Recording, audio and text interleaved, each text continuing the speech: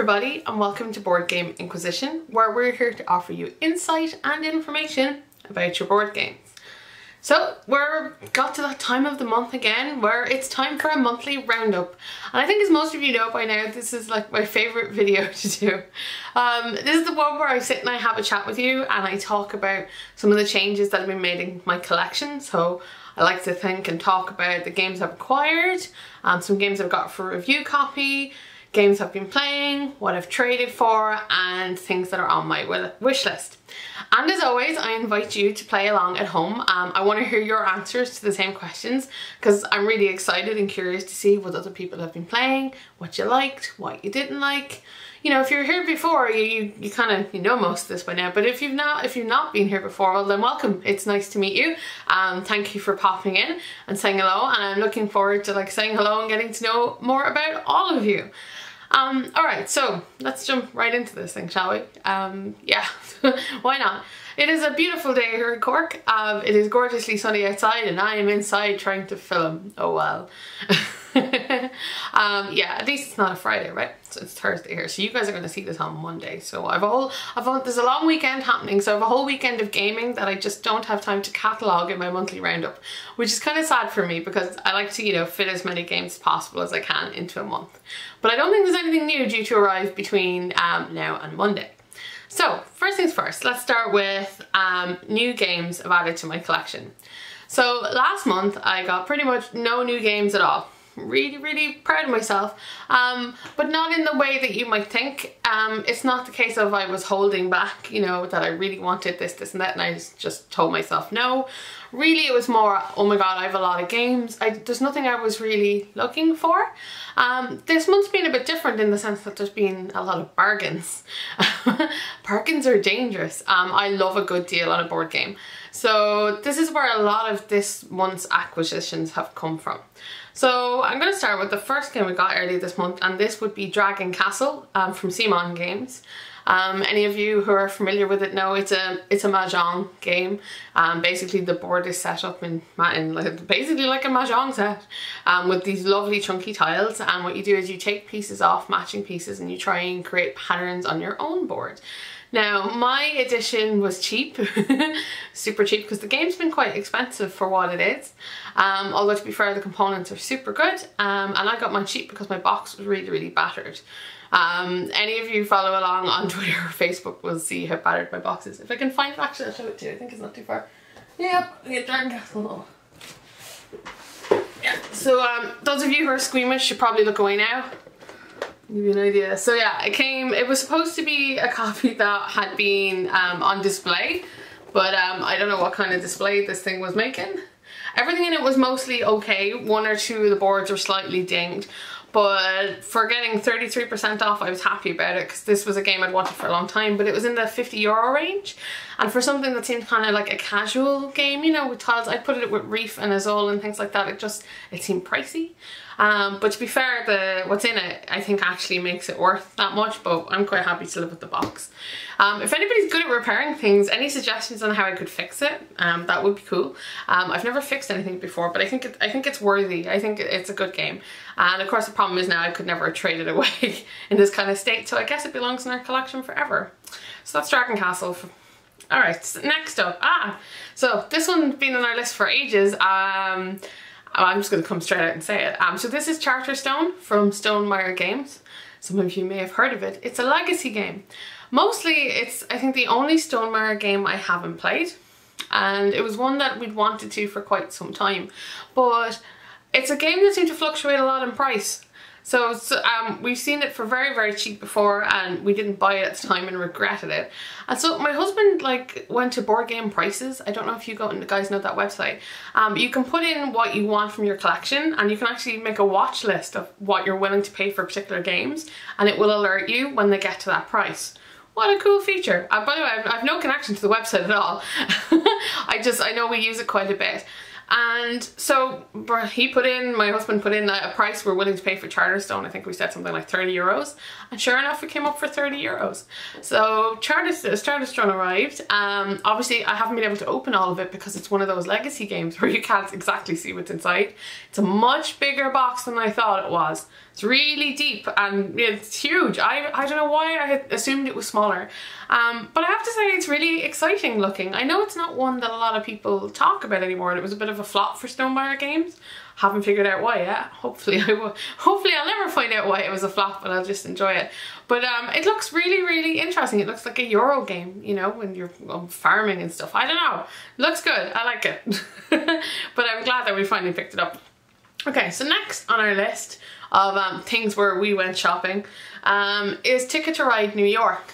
Now, this might surprise some people. For a very long time I had all of the Ticket to Rides. When we started playing board games, we used to play a lot of Ticket to Ride.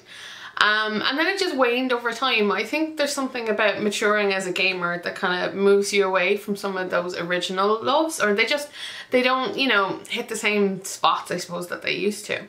So we got rid of all of our Ticket to Rides. We kept one, the Nordic countries one, because that's my favourite, and also it's purple. So that was a pretty nice thing. But I heard great things about Ticket to Ride New York. A lot of people had talked about it and that it was a quick version of Ticket to Ride. And I was like, you know, a quick version of Ticket to Ride doesn't sound terrible at all, does it? Because Ticket to Ride is still a fabulous game. We're like, okay, why not? It was on sale.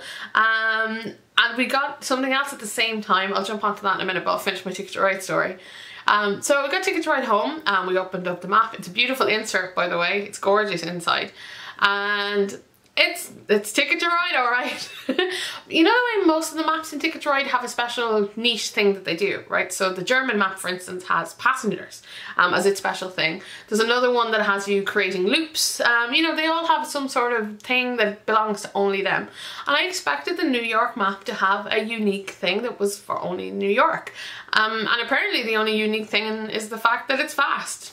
I was kind of disappointed by that, to be honest. I expected there to be something to give it a bit of pizzazz, but no, it's just basic Ticket to Ride, but faster. So there you go, folks. That's kind of my thought on it all.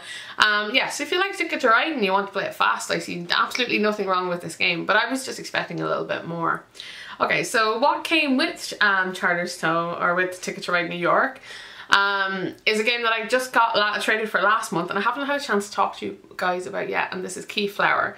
And I'll talk about it more in a little bit, but suffice to say that we like Keyflower enough to buy an expansion for Keyflower, which is Keyflower the Farmers. And this is the one with all the animal meeples. So yeah, that was totally helping base our decision. I haven't played with it yet, but I look forward to it. It's quite a big box for an expansion that's made entirely of tiles and meeples. But there you go, folks, it's just how it is. But I'll talk more about Keyflower when I talk about games we've been playing, because I think Keyflower is kind of it deserves a bit of time.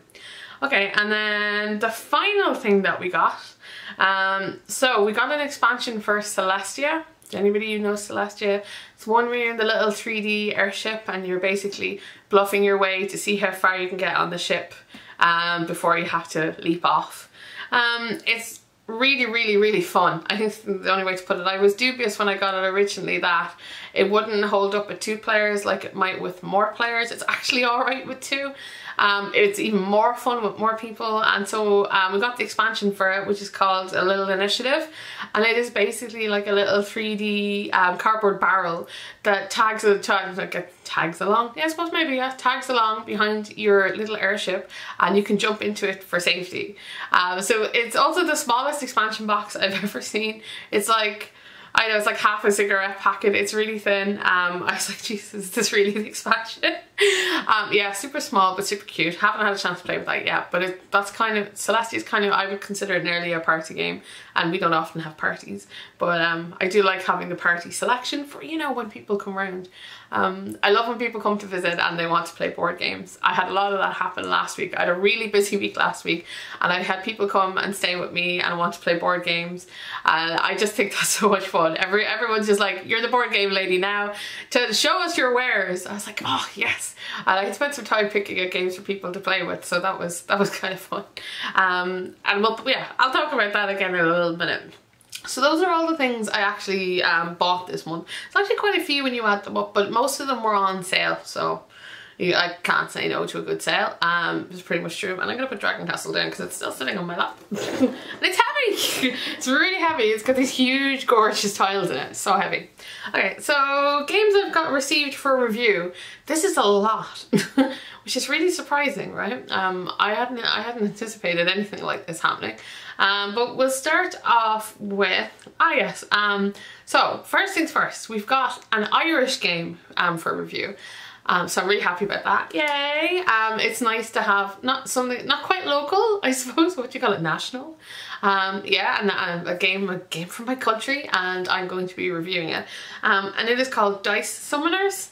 Some of you may have seen it on Kickstarter, and it is basically about a game about using dice to summon monsters to fight for you. Yeah, it's interesting. I have a problem with some of the components. I think the cards do not feel good. I think this is a game where you'd have to sleeve the cards or it'd be pretty much unplayable. But the gameplay itself is kind of interesting. I haven't put too many games into it yet. It's next on the agenda, so I'll get into that a little more. But there's a lot of potential here, I think, for something like really interesting and really, really fun. It's definitely not what I was anticipating out of the box. So, you know, there's hope for that. It looks good so far. The second thing that arrived this month and has already come and gone out of my possession is Sensor Ghosts. So Sensor Ghosts from Ren Games, some of you may know, is having its Kickstarter campaign right now. Woo! You should totally go and check it out. And it comes from the designers of Assembly, which any of you who've been following along here for a very, very long time will know was one of my first Kickstarter previews. Assembly is a fantastic puzzle game for 1 to 2 players in which you're escaping from a spacecraft where the computer has gone crazy. It's a cool theme, and I really liked it. And this Sensor Ghost Kickstarter campaign has 2 expansions for Assembly as part of it, and they're also super cool. They just add some more to the game and make it even more frustrating. Sensor Ghost then is kind of the follow-on for where you've escaped the ship and now you have to traverse through space to make it back home safely. And it's tough.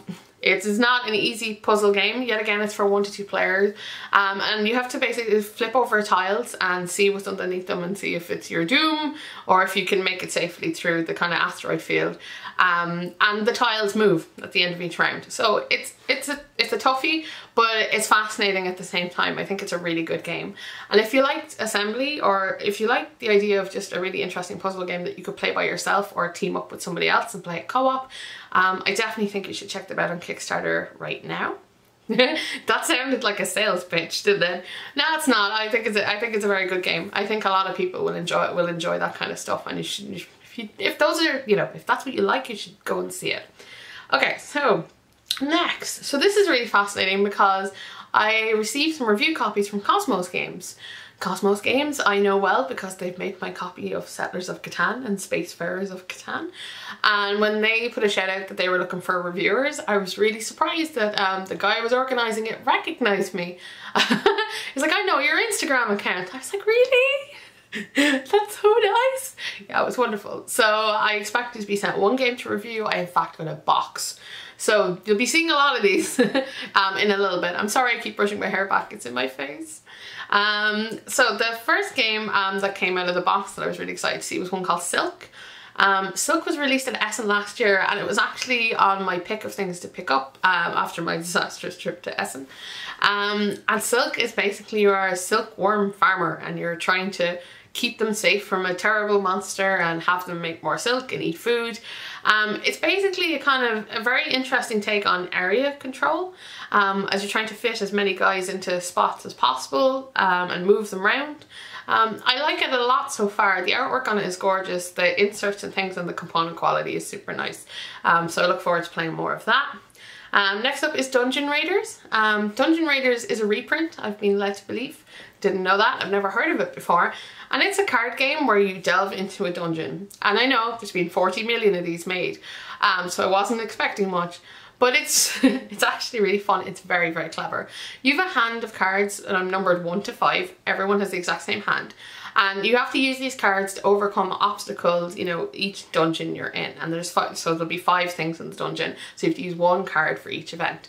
And the trick is deciding what everyone else is going to put down and what number you should put down, because the aim of the game is to come out with the most money but not to have the most wounds. That's really important, how damaged you are. And the game basically wants you to make sure that you're never last or something bad happens to you. But there's a lot of kind of thinking about it going on. It surprised me with how clever it was. And I've really enjoyed it so far, so a review for that should be coming fairly soon. It's good stuff. Next up, after Dungeon Rangers, is Papua, and I've not got to Papua yet. It looks like an exploration game.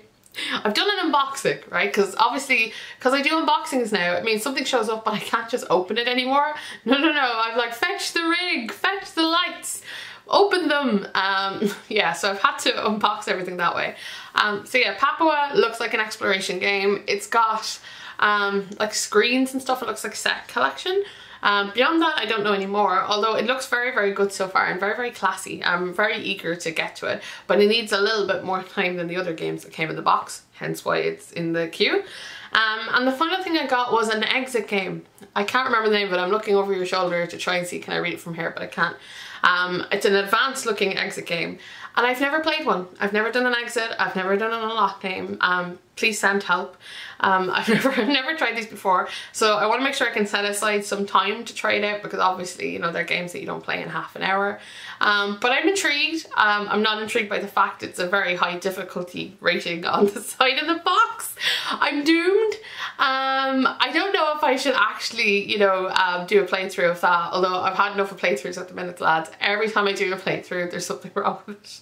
I'm convinced that we don't play most of our games correctly. Almost entirely certain at this point, but thank God I don't do tutorial videos. This is why I don't teach rules, because I couldn't teach rules, it would be terrible. But what I can show you is what a game looks like and maybe how it goes. Just don't pay too much attention to what I say or do. Yeah, so yeah, exit game, very, very cool. Okay, so this last game is not the most exciting, but the one I was most chuffed to receive. And this is a game called Fantasy Ranch. And yes, it has horses on the cover. It's a game about owning a ranch of horses and winning enough prizes to buy more horses to make your ranch all the better.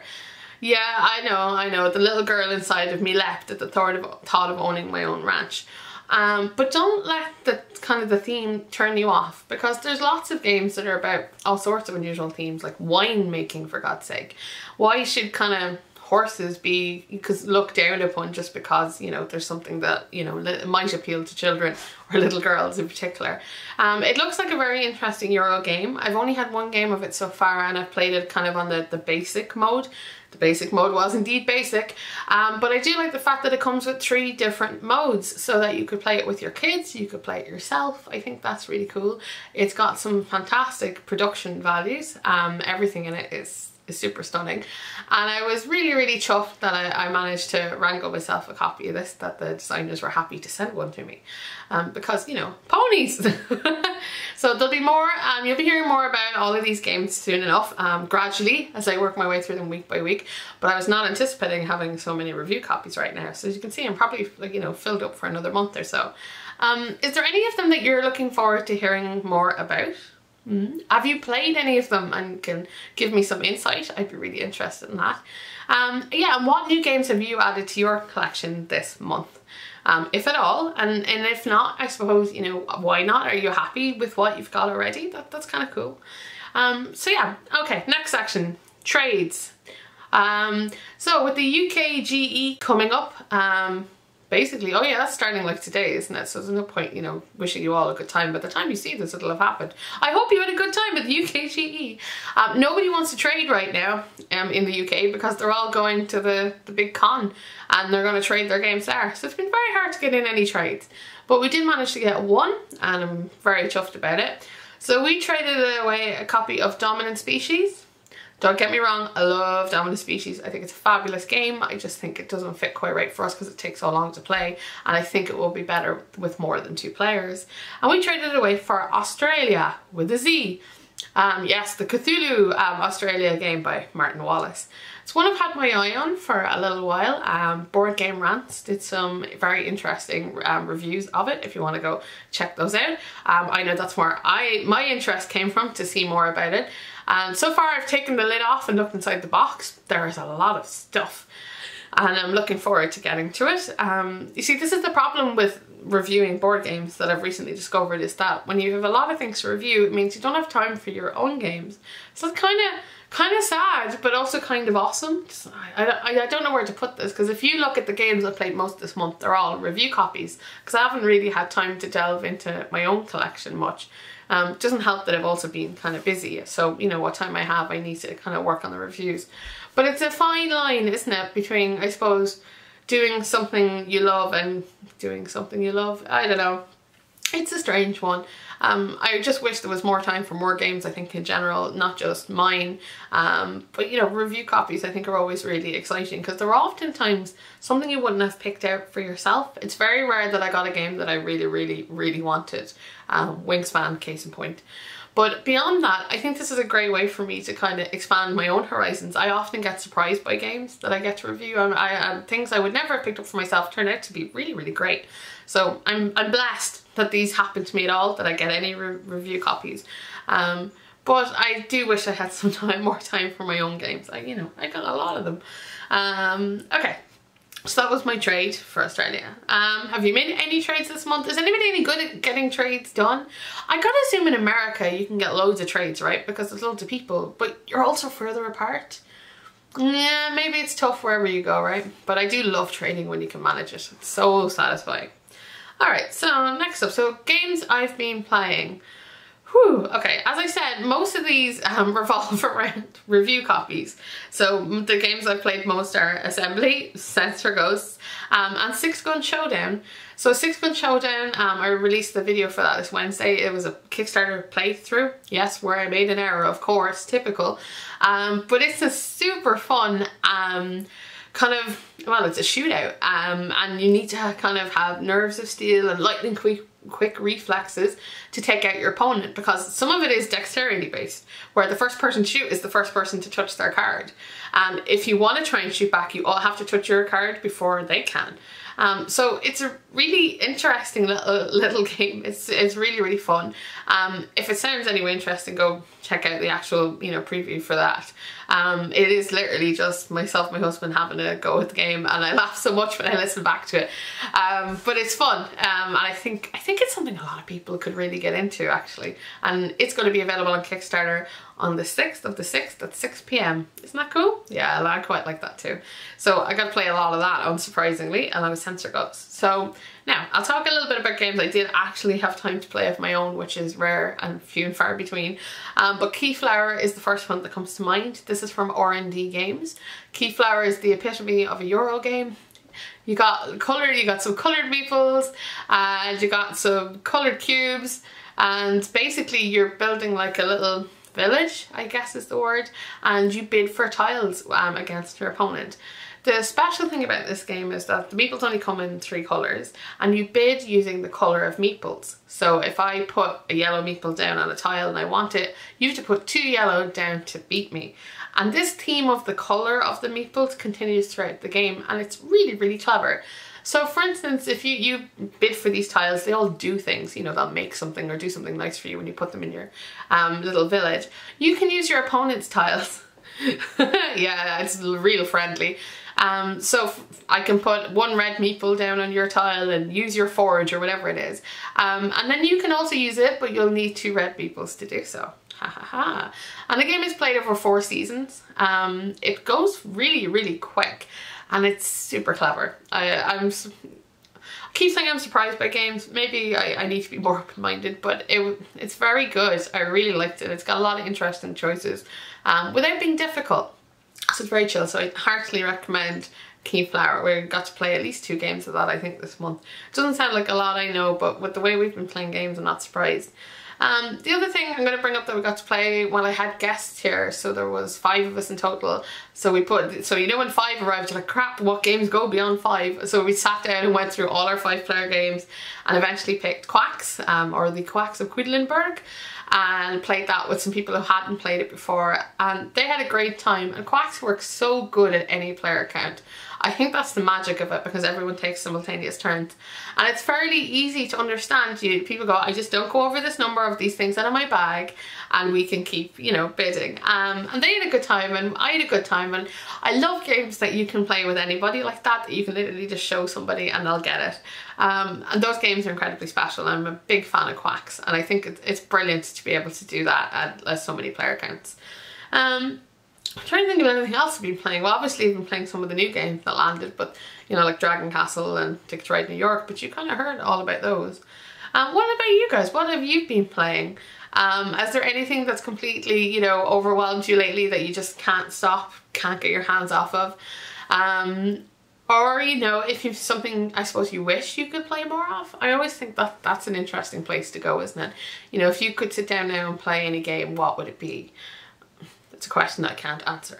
I have too many games I want to play. It's difficult stuff. But please do tell me what you've been playing, or anything that disappointed you that you tried out this month. Have I had any disappointments this month? Not so far, actually. So far things have been going pretty good, actually. There's been nothing truly terrible. So, you know, that's a bonus. Okay, the last part of this, I haven't done this one in a while, which is wish list. So obviously I want to hear your wish list. Mine has, you know, diminished in capacity quite seriously, but I've put it out for a couple of months because I felt like, you know, I have enough games, there's nothing on my wish list. But I do have something for my wish list, and this is Res Arcana. This comes from the designer who made Race for the Galaxy, and I'm a really big fan of Race for the Galaxy. From what I know of it, it is a card game, and you get to play 8 cards in total to kind of combo things out. We love card games here. Love Race for the Galaxy. It was kind of a no-brainer. And the best news is that I heard this morning that I've arranged a trade for it, so you'll probably hear about that next month. As far as I'm aware, we're trading Tricarion for Res Arcana, but I'll believe it when it arrives. I don't pin my hopes in anything till it's here and in my hands. But that was basically it. It's a game that was a game that just kept popping up a little bit in my feeds, and I was like, I'm pretty sure this is something we'd really like. Also could do with a good card game these days. We're fairly picky about card games. It's hard to find a good one. So yeah, that's basically, you know, where my wish list goes. I'm curious to hear yours. Maybe it'll be more elaborate. What would be at the top of it anyway? That if a game could show up on your doorstep right now, what would it be? All kinds of good things. So yeah, that's pretty much everything from Board Game Inquisition for this month. It's been hell of a busy. It looks like another couple of weeks, a month or two of busyness ahead of me. I guess I am thankful. I am thankful. And I'm thankful to all of you for kind of sticking with me and watching me, and I'm doing my best to put out a lot of content. And what I feel is like a lot of content. Sometimes I forget how much stuff I do. So like, I do 2 videos a week. I normally do an unboxing on a Monday and the main video on the Wednesday, right? I do a mini review on a Tuesday. On Thursday I film. On Friday I do Facebook Live videos. Well, I try to anyway, whenever I have something to talk about. Well, it's no point telling you I'll be doing one tomorrow. You know, you'll be long gone by then. But if there's anything you think I could do better or that you'd like to see me do, I'm always open to suggestions. You know, I only want to make things better and improve as I go along. You know, I'm about one person and I'm trying to figure my way through all of this stuff, but I want it to be the best stuff I can make, and I want you guys to really enjoy it too. So yeah, I'll call it quits, guys. So you've been watching Board Game Inquisition. I hope you enjoyed this video. If you did, why not like or subscribe or tell a friend I exist? That'd be pretty great. And I'm just spouting the stuff I spout at the end of every video. It's so automatic at this point I can't turn it off. Yeah, thank you for being here with me. Have a fabulous weekend. Let me know about your games. I want to hear all about them. And until next time, I'll be here playing games, asking questions, and of course perusing my collection. Take care everybody. Bye bye.